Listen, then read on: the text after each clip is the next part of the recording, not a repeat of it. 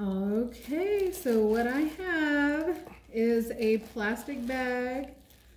You can use any size. If you want to use like a grocery sack, that's fine.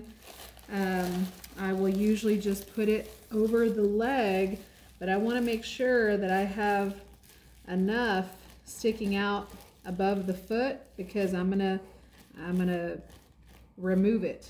That's gonna kind of be my little place to grab onto when it's time to remove it.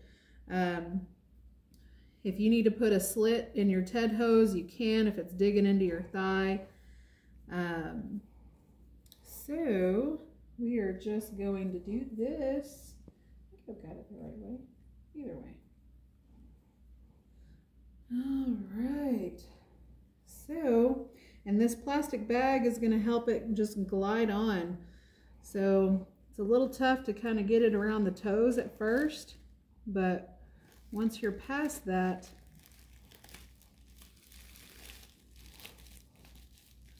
you're just going to keep pulling up.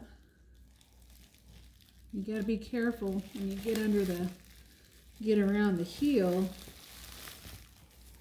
You want to try to keep gathering until you get all the way up.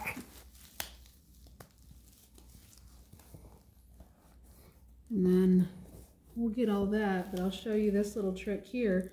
There should be a hole on the bottom of the Ted hose, and I'll usually have Danny or whoever I'm putting this on hold the very top,